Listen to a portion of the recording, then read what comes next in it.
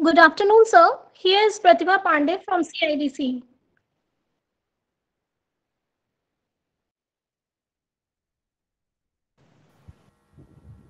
Hemant, sir, am I audible? Yes, yes. Good afternoon. Good afternoon, sir. Uh, could I start the session, sir? Yes, yes. Thank you, sir. Thank you, sir.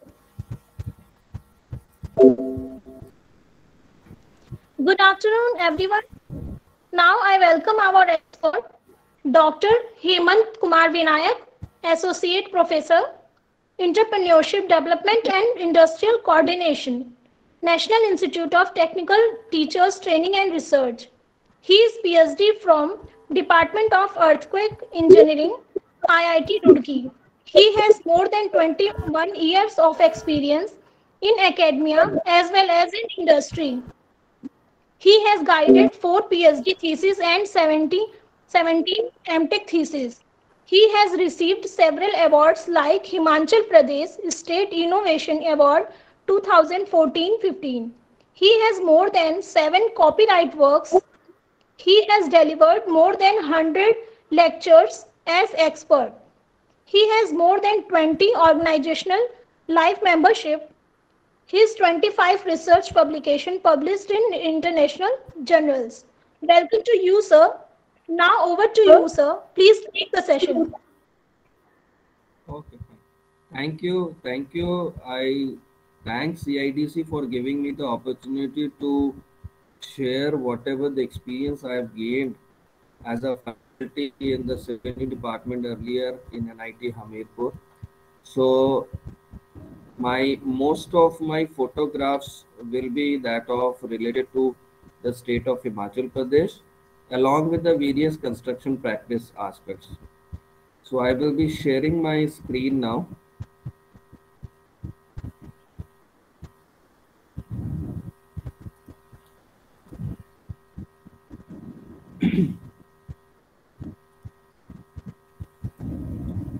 I hope my screen is visible. No, no, sir, not yet, sir. It's not visible, sir. It is visible now. No, sir.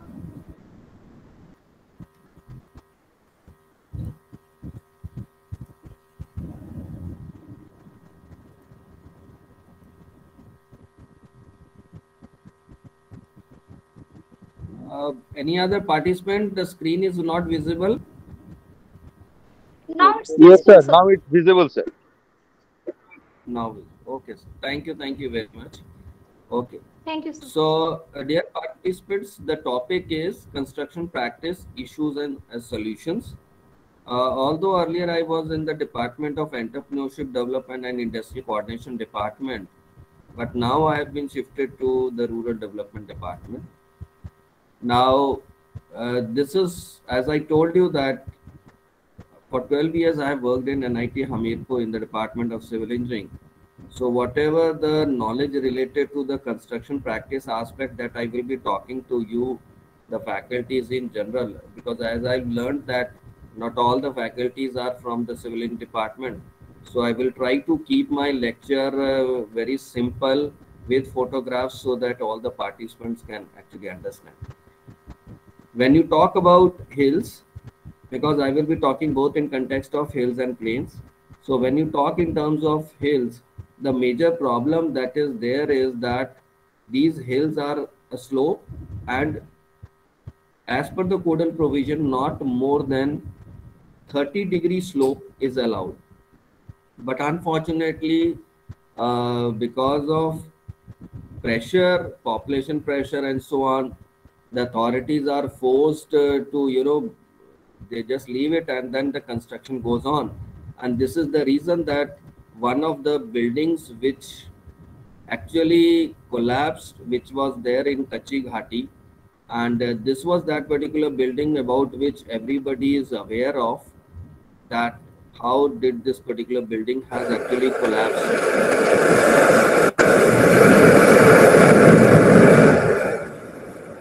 Now, if you see this particular collapse of this particular building, the place itself is called as Kachi Ghati, means area which is very soft in nature, and that is the reason that the settlement actually went on taking place in this particular area, and this is the reason that this whole six-story building has actually collapsed in this area of Shimla. Now if we talk in terms of planes, then the most common pattern of construction is this row housing. Means one after buildings are attached with all, and then these construction takes place. But if you talk in context of civil engineering, here again one of the recent incidences that took place was that in Gurgaon or Gurugram, where basically what has happened that some major alterations was taking place, and then this kind of a collapse of the slab has taken place. So first of all, we will see this particular collapse, and then we will talk in context of the report. So normally I also do one thing, that whatever we see the present scenario, with respect to that, if we try to relate that what were the issues in the construction practice, then we are able to understand in a better way. Now this is that particular slab which had actually collapsed in Gurugram, where basically so much of news actually came up that that one of the from the top 6th floor to and so on, that collapse have actually taken place. This is that particular slab collapse. Now the report that recently came up was this this one, which says that Gurgaon collapse, builder faces second FIR, 6 other booked, and so on. Now if you read this,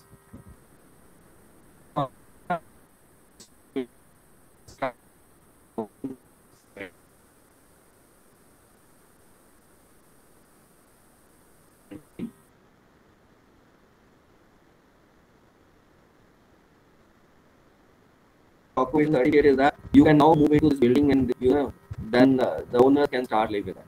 Now that was there in 2017 June. We are near to the 5 years, and if till 5 years nothing has happened, it means that for me the construction was might be okay, unless and until this is where basically what has happened, and against the person who were getting major addition oblique alteration on the 6th floor as per the local inquiry. My request to the faculties will be that in case you are there in some particular building, do not carry out any kind of major alterations oblique any additions in the building, because when we design any particular building, those buildings are as per that particular structural configuration that the buildings are designed. And when you try to major alteration, is only that I have seen that there are many slabs which are corroded and they are still lying like that, but they have never collapsed in this particular way.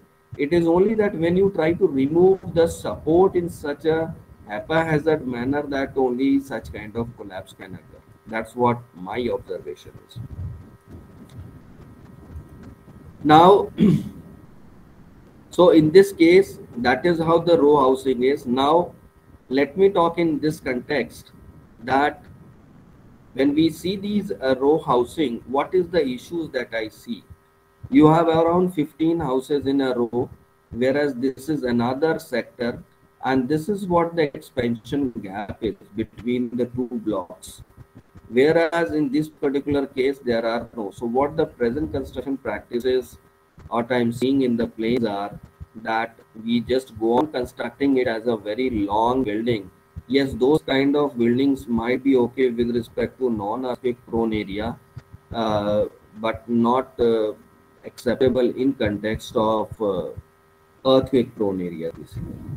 And these are some of the construction practices that you normally see are the bricks, the buildings with the glass walls, the stone, and all these earthquake resistant feature, what we call it as Dhaji Diwar. Now, when this RCC construction is there, these kind of constructions uh, came up when you want to make up a very high-rise building, say suppose 4, 5, 6 story and so on. And it is in this context that I, if there is any particular question, you can, yes, okay, put up. Okay. So here you can see that this is the 4, 5 story. When you want to construct it, then we go for such. Now the difference between when you are putting up a simple glass and when you are putting up the walls, the difference is that these are basically lightweight, and in context of weight on the buildings, this is will be much better than with respect to the bricks. The only context is that when, yes, an earthquake will come, then obviously the chances of breakage of these particular glasses will be the first ones. And this is what is a common scenario that we had seen something around 20 years back in the case of Burj, when you have a very thin columns, and the similar aspect you can see in these particular pictures also, which are already constructed. And there basically to the faculties, again I would say that, well, the unfortunate part is that we want more and more of the space, and we concentrate more on upon these particular slabs and beams, and we do not concentrate upon these particular columns. And it is this reason that you can already see that these are the damages which has taken place in this case of an earthquake. This is what the common scenario you will find across the hills, and you will find that because of the cost factor, they are not able, they do not want, or they are not able to construct the walls. But as such, these particular frames, we call it as a soft story with respect to top one. So then during an earthquake, obviously the chances are that these particular buildings are going to fail. And what is going to happen in case you have a very long building, I talked about with respect to row. So you might have studied in the strength of material the torsional aspect. So here you can see that these particular columns are standing, but unfortunately these columns have twisted just in between. So this is what basically this is the effect that when you construct a very long building. Whenever we talk about buildings, especially in urban areas, we talk about what we call it as structural stability certificate, which is given by a structural engineers.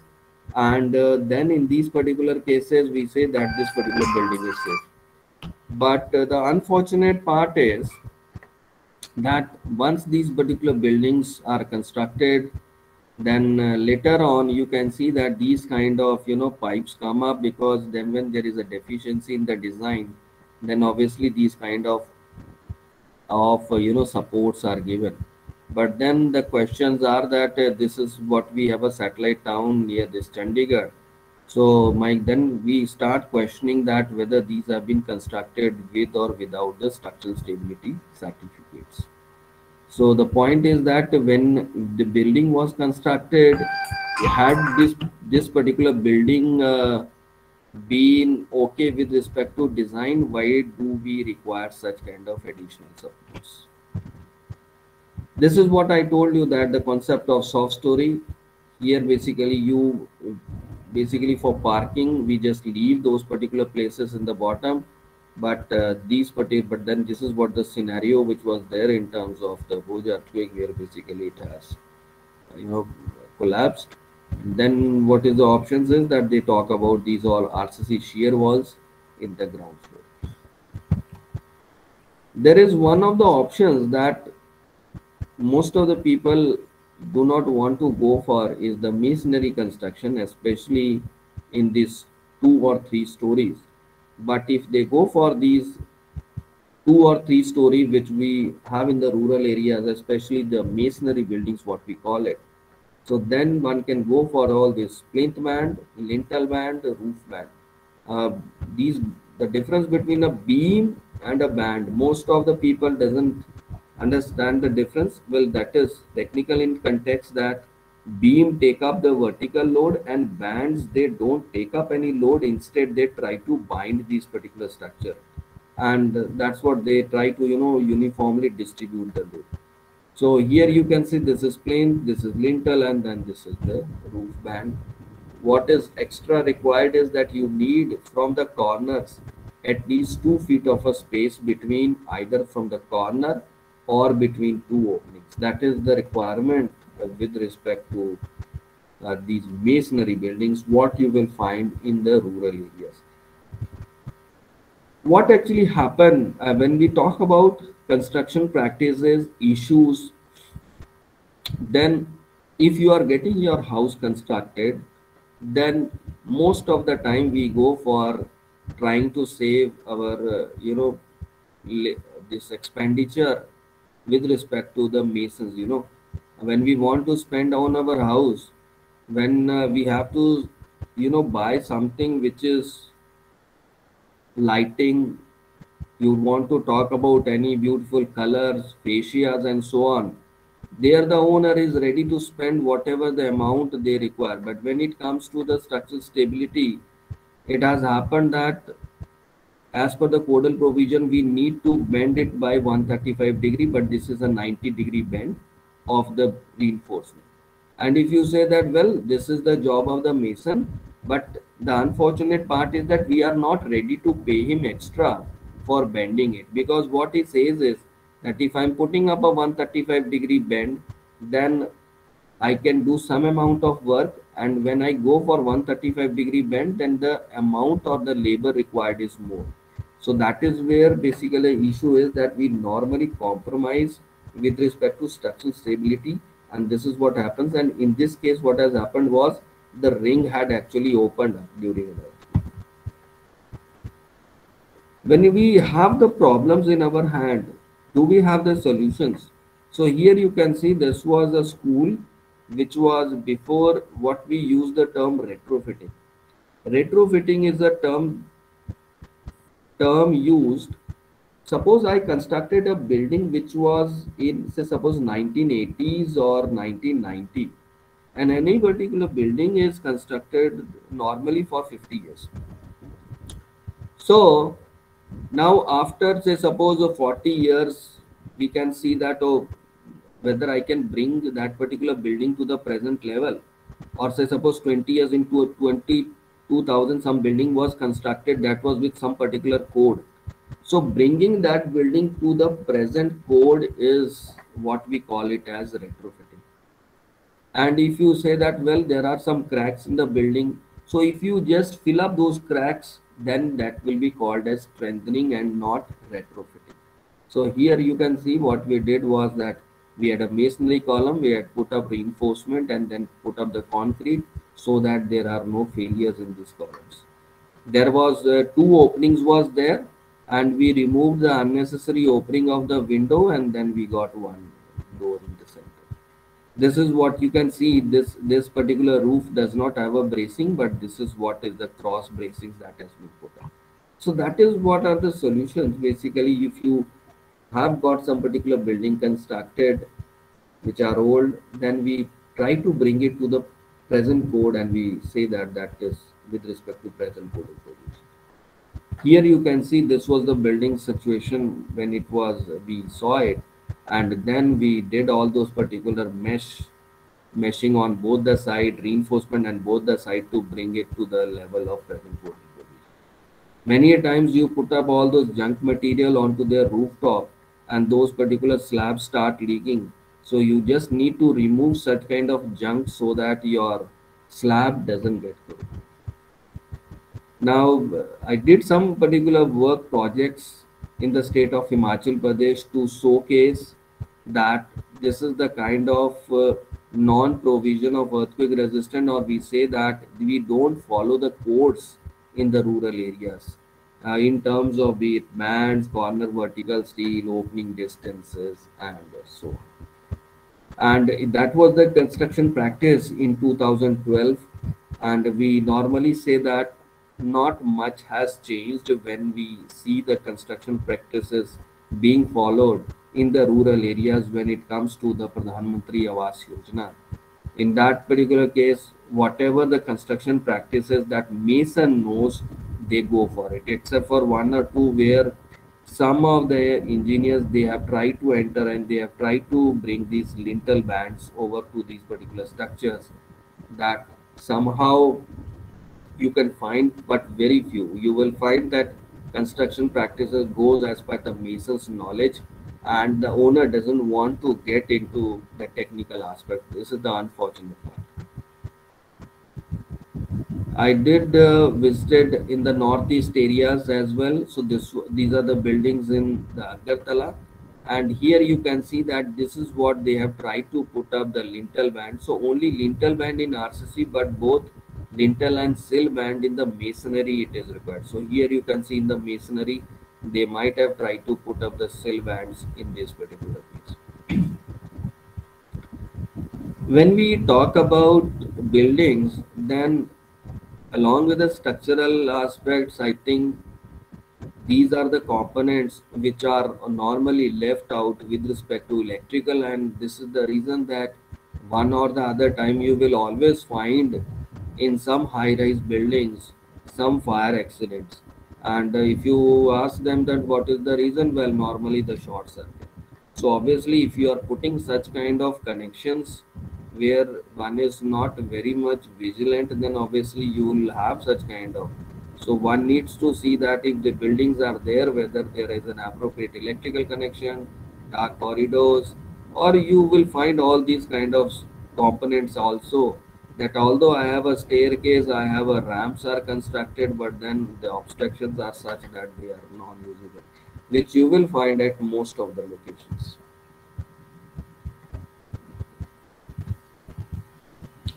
These are the symptoms when ignored. Now, most of the houses or the government offices, basically, this is what the dampness that you normally see. And if you find such kind of vertical cracks in the columns, then it means that the reinforcement has corroded. And then this is what the simple signs of corrosion of these reinforcements are there. And then you can see all those particular patches is coming out. What is going to happen is that if you step on these particular structures, then there will be partial collapse of, might be partial collapse of these particular structures.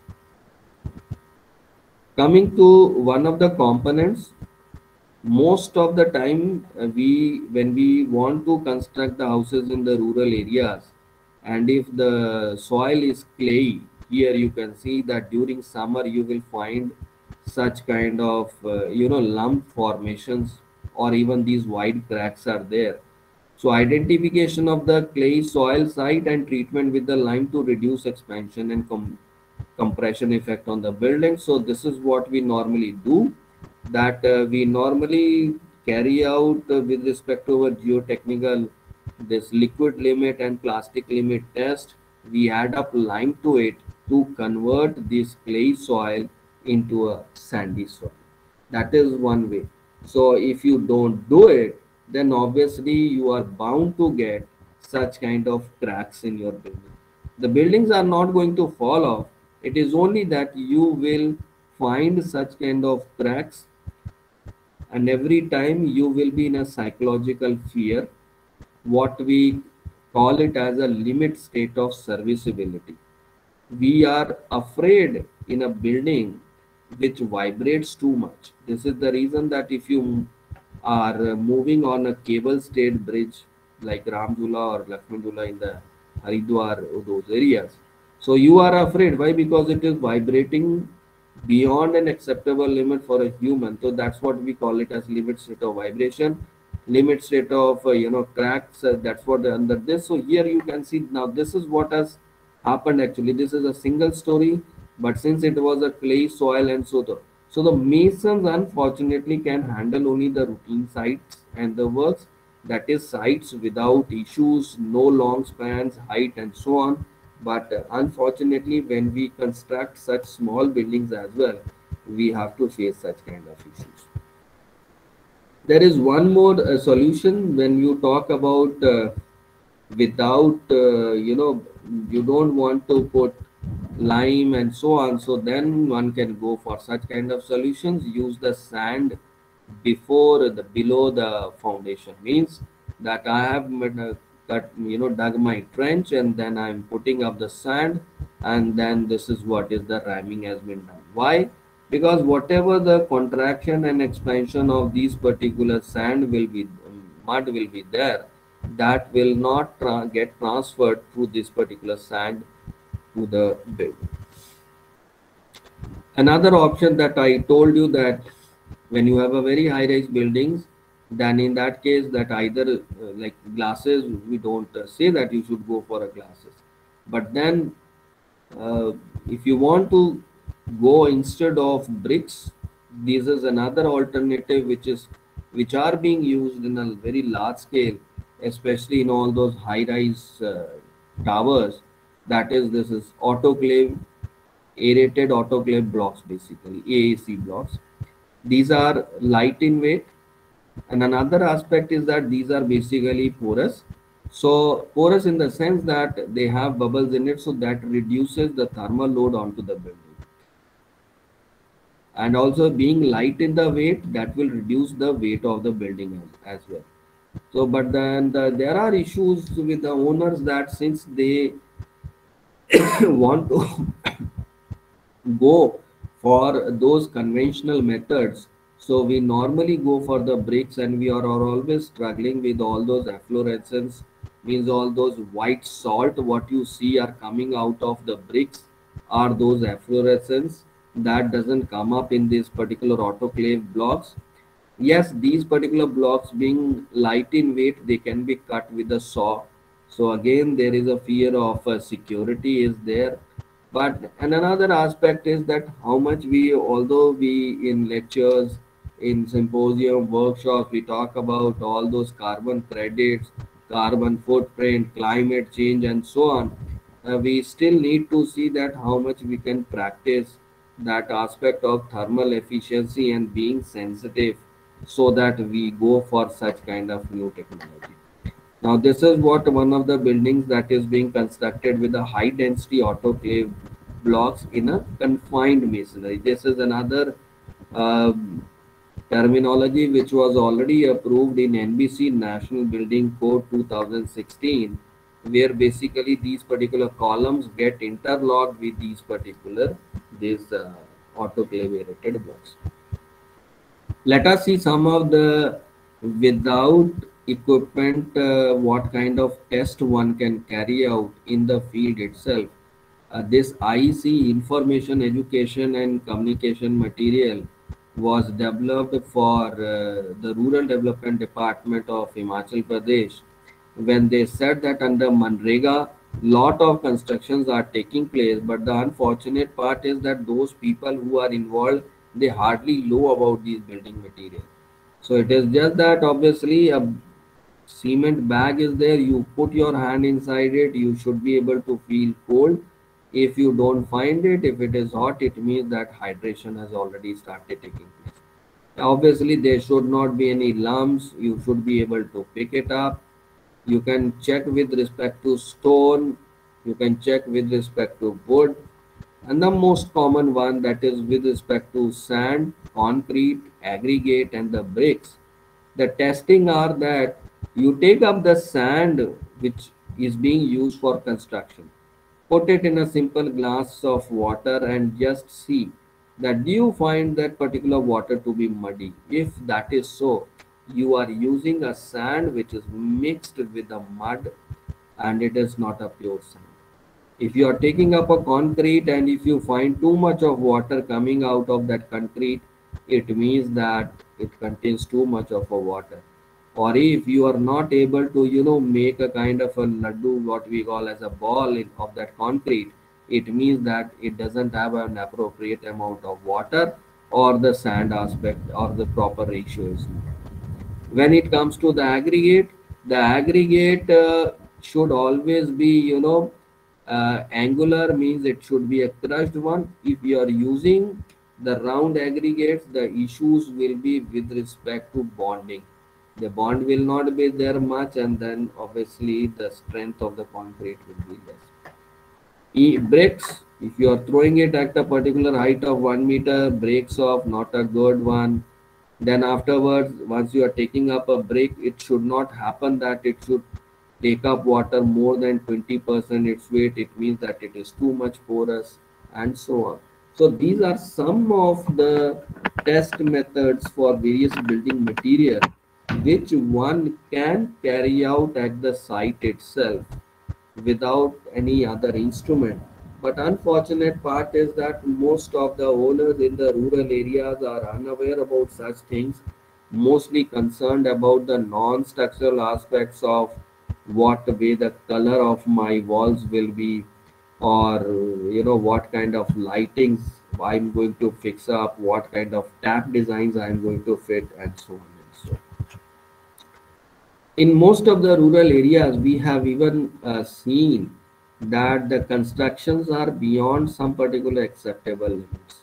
For example, in the present code, most of the architects are even still going by this 9-inch column, whereas as per the code of IS 13920-2016, 9-inch column is now no way acceptable. It has to be minimum 1 feet. Or you will find that you are putting up a column, and then once you go to a top roof, then you have, you decide that I don't want a column now, or you don't now feel that, oh, there is any difference between a masonry column and an RCC column, or you have put up two columns in the bottom but one column is in the center, there is no alignment, and so on. So these are the construction practices, what I say are the issues which you will find it in case of rural areas, especially because there are no architects, there are no structural engineers, and it is just that the rural people are, either they just unknowingly they are living in such kind of structures, waiting for some particular extreme loading to come up, and then there could be a disaster. These are some more constructions with some masonry columns. Those who are from civil engineering side, they very well know that such kind of constructions are, we don't say that not acceptable, but I do not know if they would be teaching to their students such kind of construction with the masonry columns. Then immediately the question arises is that if those things are not taught to the students, then how these things have penetrated inside the society.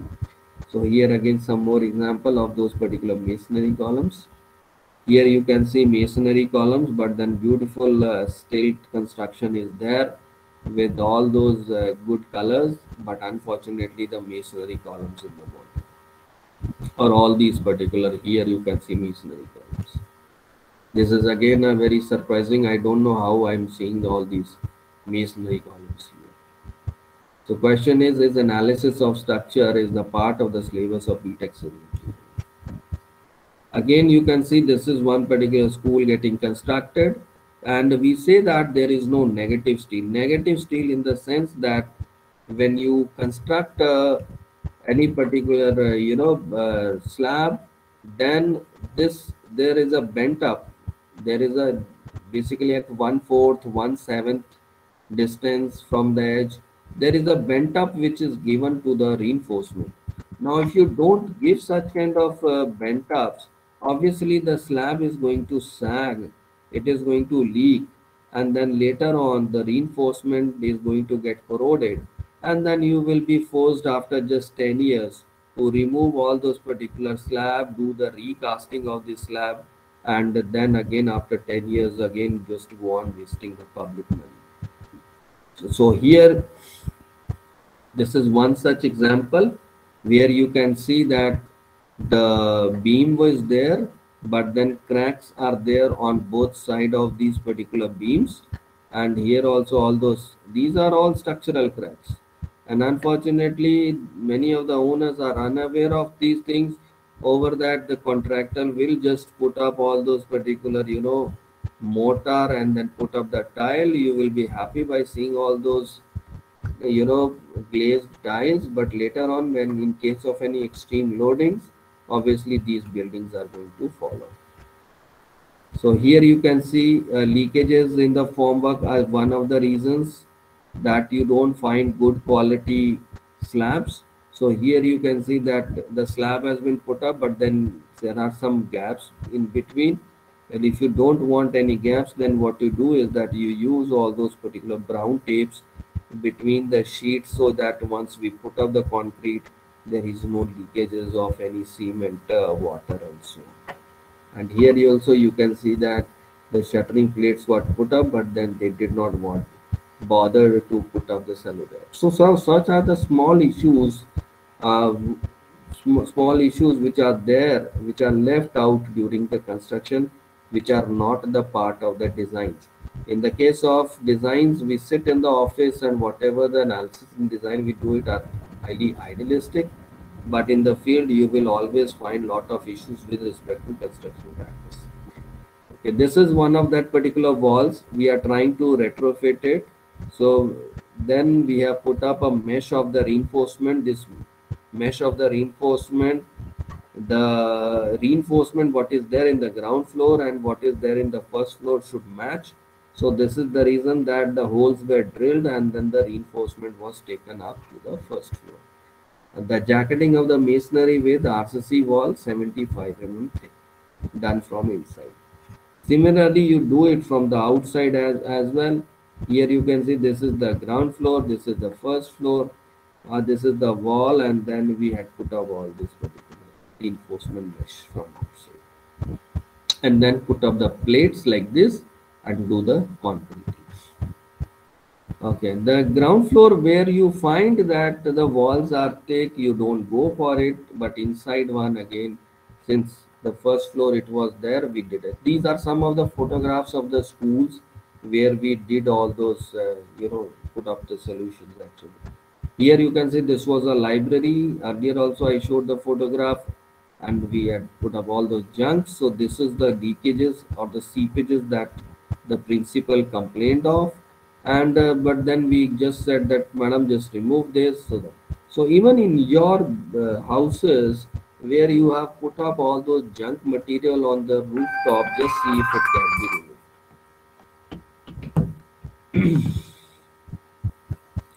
This is again the corridor with a masonry column after retrofitting. Okay, this is without bracings from inside. It was a mesh, and then with the bracings, basically here you can see how it is looking like. This is when you want to do the bracing from inside.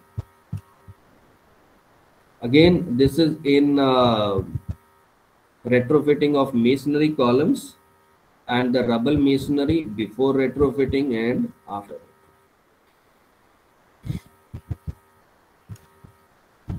This is again a random rubble masonry. You will not find such kind of random rubble masonry in general, obviously, except in the hilly areas.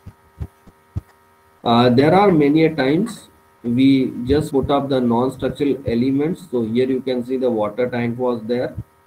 We just got it removed from this particular portion. It was there on the cantilever as well as on this staircase.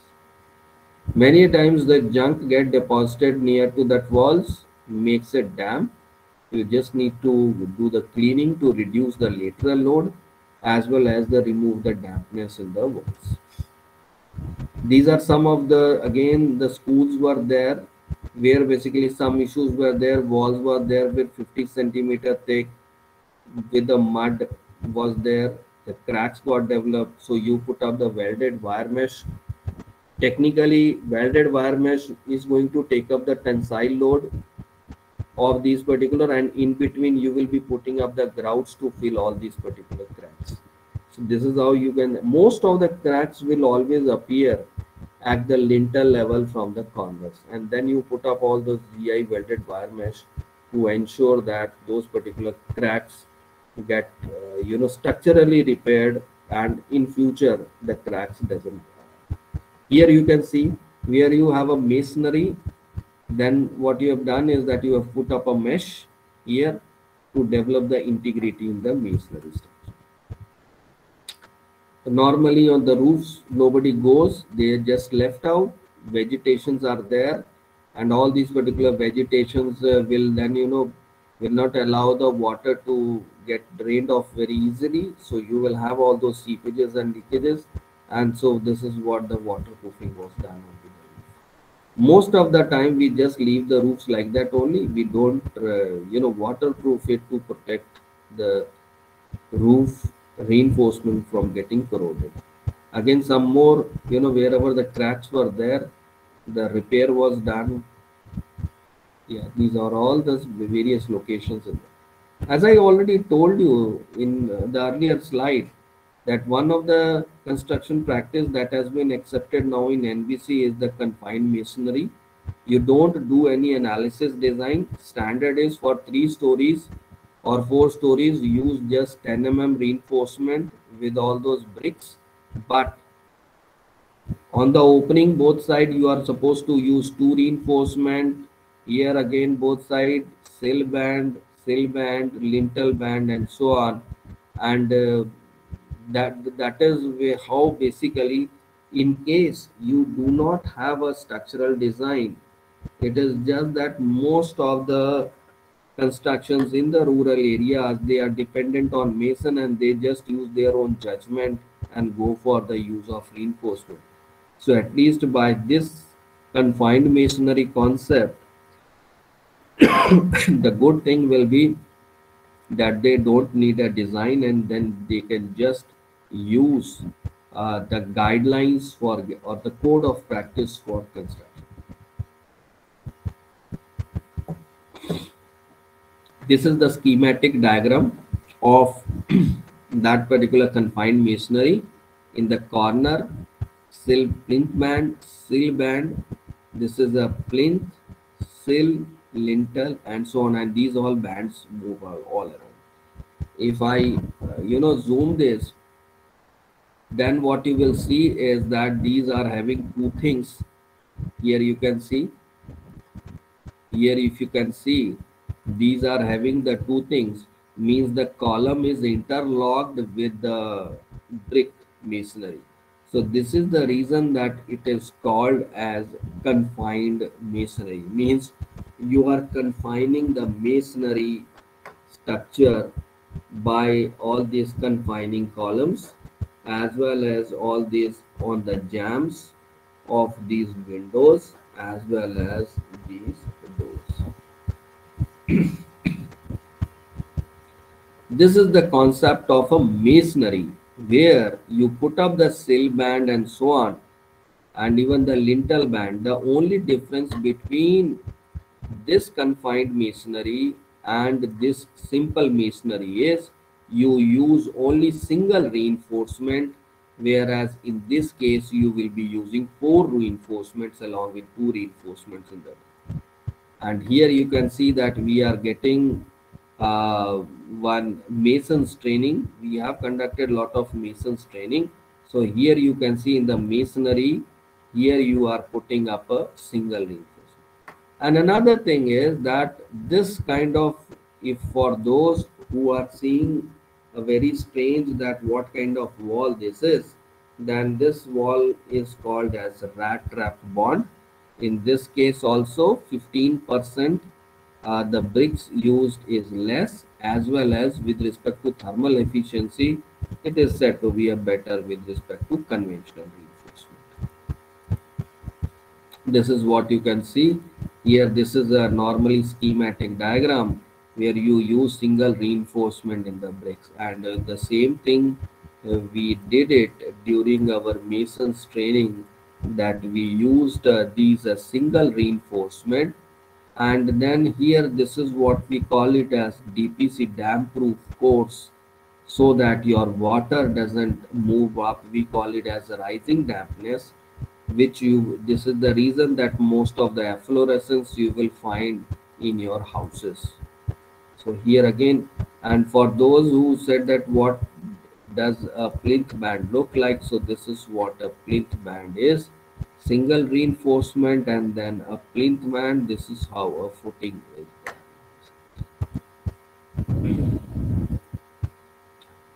Yeah, again we are, so here after doing this, these are stepwise, and then we are putting all those damp proof course, so that the dampness does not rise up from the ground to the walls.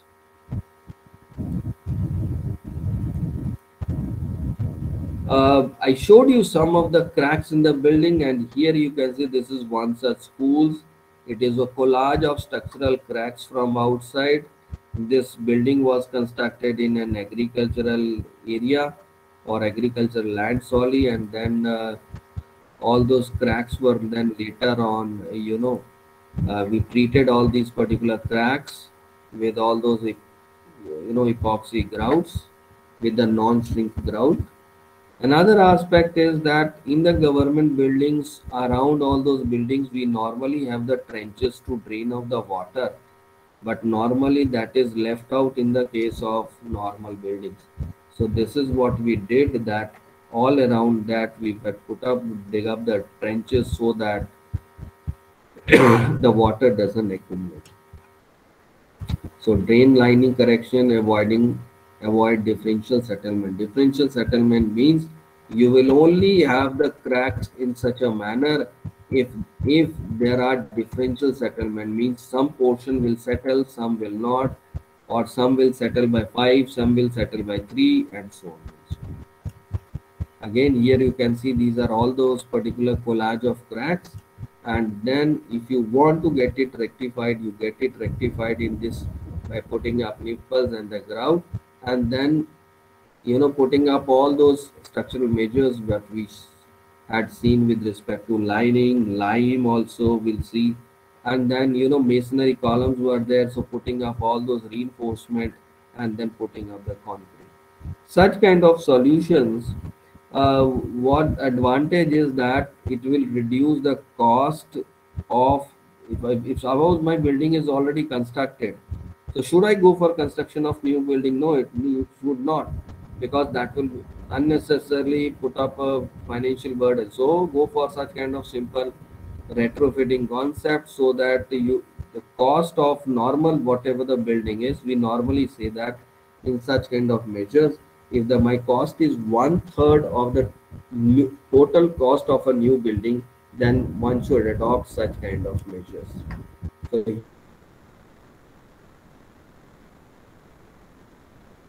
here you can see putting up the reinforcement such that tomorrow if there is any event of an extreme loading of an earth, wherever the clay soil was there, we had drill up the holes and then put up those lines so that I can convert that particular clay soil into a sandy soil. Yeah, the similar one figure. Then in some other cases, again, this was a school in Shimla where basically the cracks got developed. So then holes were dig up, and then they had grouted or with all those particular machines, and then try to fill up that particular area so that whatever these cracks which has got developed should not reappear. Now, this is a construction practice concerns an issue. Let us talk in terms of reinforcement. Most of the time, we are not aware of that. If you see all these ISI marks as per specifications and so on, then that ISI mark is not correct. Instead, the correct ISI mark is the one which you will find it on your drinking water bottles, and here you can see it is always written with a code number and the manufacturing license number. If you find it on the ISI mark, then only it is a correct ISI mark.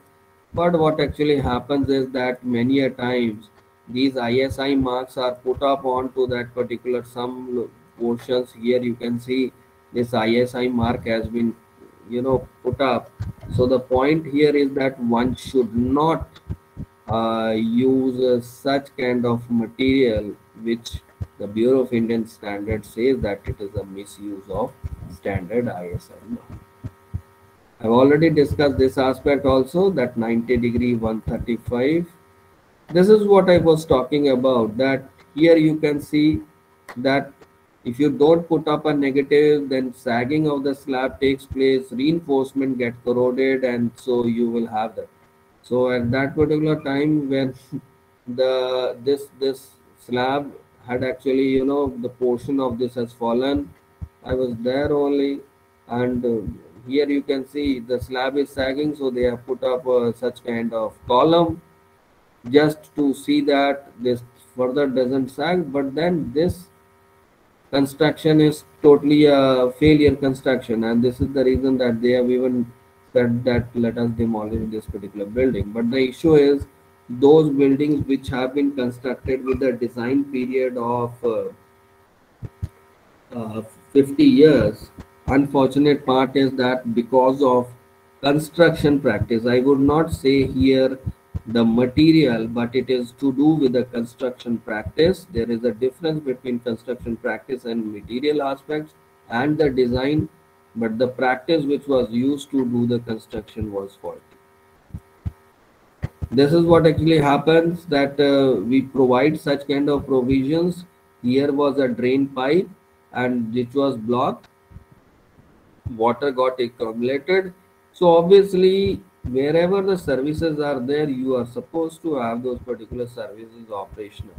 We sometimes are in the case of government buildings, they are careless, let the drain be blocked, what an issue. But then if it is blocked, obviously you will have those particular slab corrosion.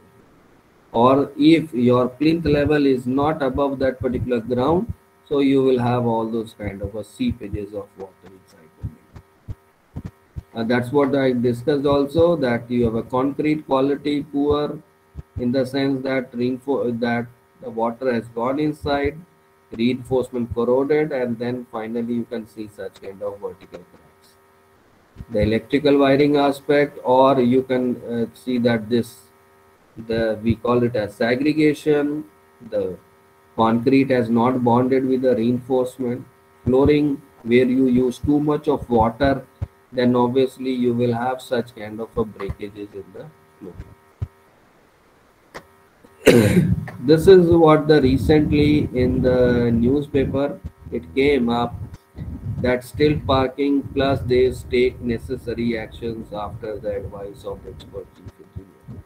So here you can see that we have 1, 2, 3, 4, 5. Basically, this is a stilt plus 4, and the state of Haryana, basically they have said that okay, you can go for it. Well, this is what is a faulty construction.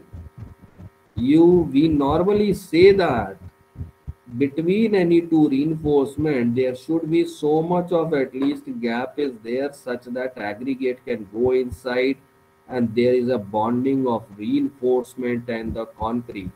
If such kind of constructions are there, these are not appropriate constructions, and unfortunately these get covered up with the plasters and so on, and the owner is just they live in such kind of, what we can say is not a good construction practice buildings. This is what I was talking about. Here you can see that the chajjas are totally corroded. When your land is settling, then the very obviously you can see such kind of gap between the staircases, the tiles, and so on. This is what I've been telling about the various, the defects which are possible. And as I told you that in various school surveys that was carried out. So here you can see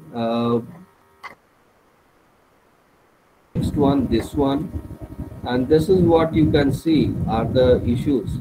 You can see the diagonal cracks. These are the buildings with the diagonal crack, the vertical cracks. This is the kind of the dampness what you will find in case you don't put up appropriate damp proof courses. You will have all those particular corrosion of the cement. Your toilets and other will be having dampness and so on and so on. These are all basically, I'm talking in context of the government buildings mostly, not in context of the residential our own houses, because there we take personal care of it. So thank you very much. There are 5 minutes left in case there are some particular questions or points to discuss. Anybody?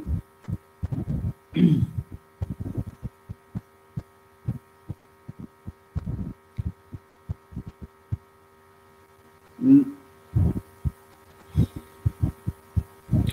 Sir, as far as presentations are concerned, we don't share the presentations because these particular photographs which has been taken up are the photographs the owners were not taken up any permission that I can take up their pictures of their basically the houses.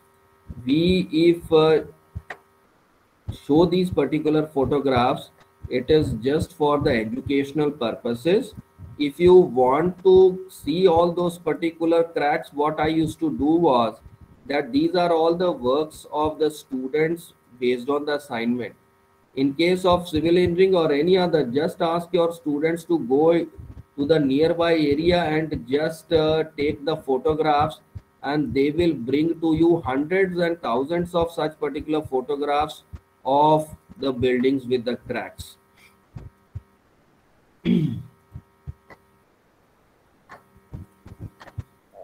Good afternoon, sir. Yes, Mr. Palash.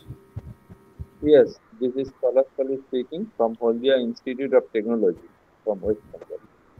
Sir, actually, now we have seen, so all monitoring system is basically covered by IoT system, starting from agriculture to everything.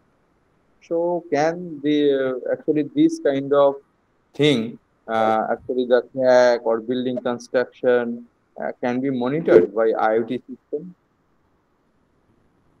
By IIT people. No, sir. Internet of Things.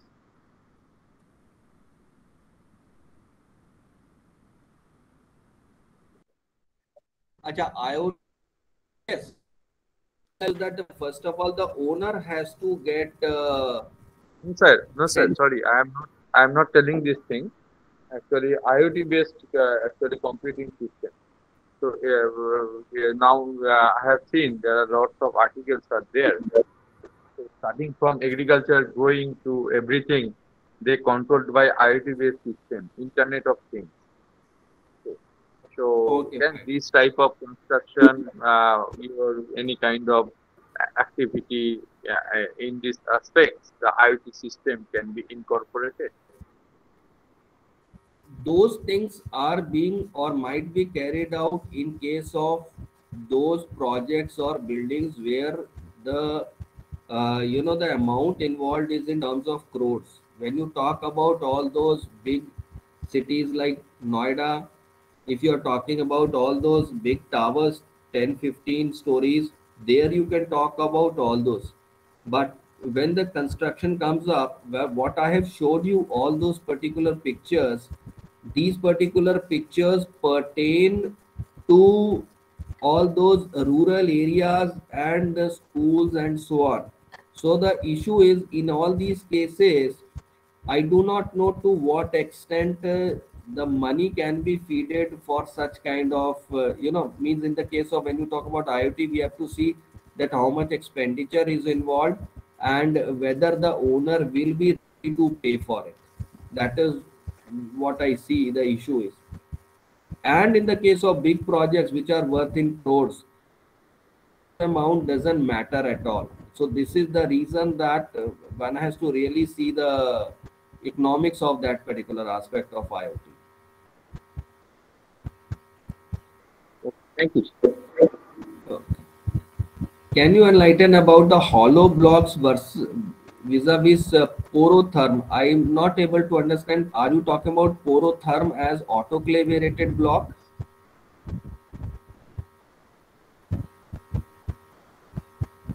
Because see, when it comes to hollow blocks, we have seen that it is not successful when it is to be used as an infill in the case of buildings. Why?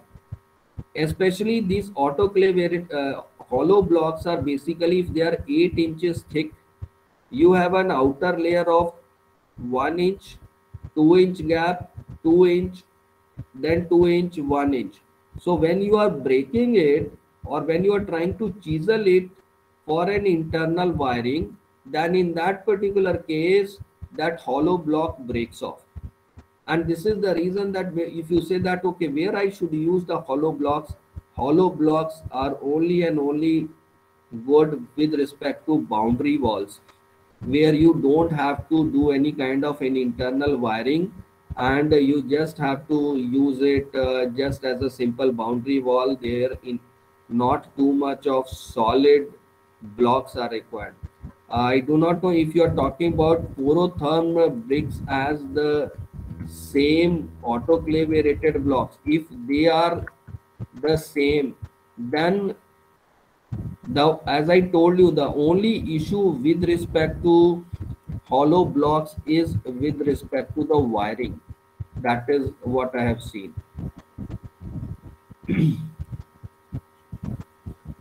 This hollow blocks by porotherm smart brick designed to, I'm not actually, very frankly, I'm not aware about this porotherm and who are the suppliers of these particular blocks here.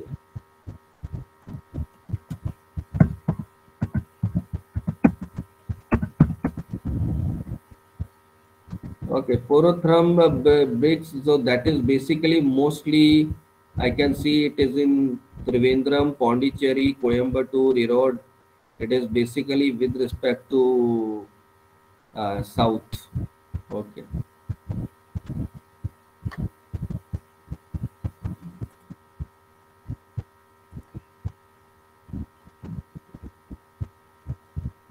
So I don't know if they are the similar as autoclave aerated block. I will just check it maybe for the next session.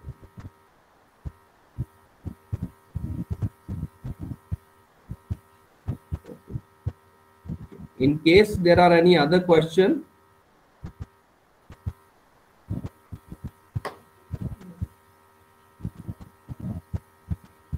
as far as structurally, when you say if these porotherm bricks are having a minimum strength of 7 Newton or 10 Newton per mm square, what we say, then obviously you can use it as a replacement for the bricks. Okay, for porotherm bricks are also the hollow blocks. So then I would have a serious reservations with respect to the porotherm brick, that if they are hollow and if you are trying to chisel it for internal wiring, you will have an issue, because that's what we have seen the issue with respect to hollow blocks, that internal wiring you cannot do it properly. Outside wiring, if you want to do, you can do it, but the internal you can't do it.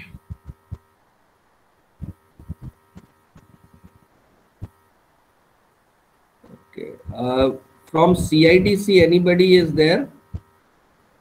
Yes, sir. Yes. Sir, I think there is no question from any participants. So I would like to thank you, sir, for sharing your valuable time and knowledge. Thank you so much, sir. And with due permission of you, sir, could I close the session, sir? Yes, yes. That is up to you. Thank you. Thank you very much for giving me the opportunity to share my knowledge, what I actually have gained over the past 12 years, especially with respect to this construction practice. Because most of the time, thank you, sir. By normally the common man thinks that if there is a failure of the structure, it is only because of some material. It is just because it has to do with the basically the issue is with respect to the construction practice and what masons you have actually employed for basically all this material. So, thank you very much. Thank you, CIDC. Thank you so much, sir. Thank you, sir. Thank you. Thank you, sir.